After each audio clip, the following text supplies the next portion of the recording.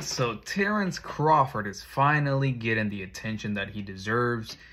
He was on CBS morning show, some type of show, morning show that they had over there. Just talking about his life, his boxing career, now all that stuff. But I'm going to piggyback on what Roy Jones Jr. said. Everybody needs that fighter to put them to the first or to the pound for pound.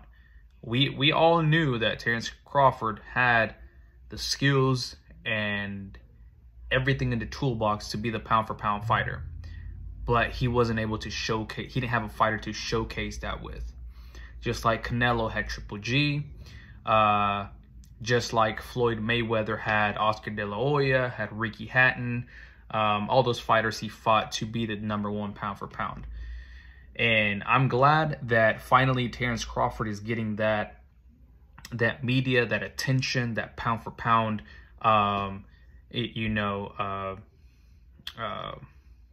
what is it? Attention, I guess. I mean, he is the #1 at the moment, and I don't think there's nothing stopping him in the next 2-3 years, depending on how much he wants to fight, how much longer he wants to fight.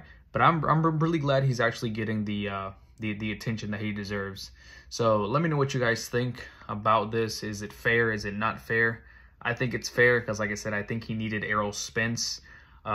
Just if you saw the last epilogue episode, that he went over to Errol Spence's corner and told him, "Hey, I appreciate you because without you, this wouldn't have been possible. Like, all of this is because of you and me, obviously."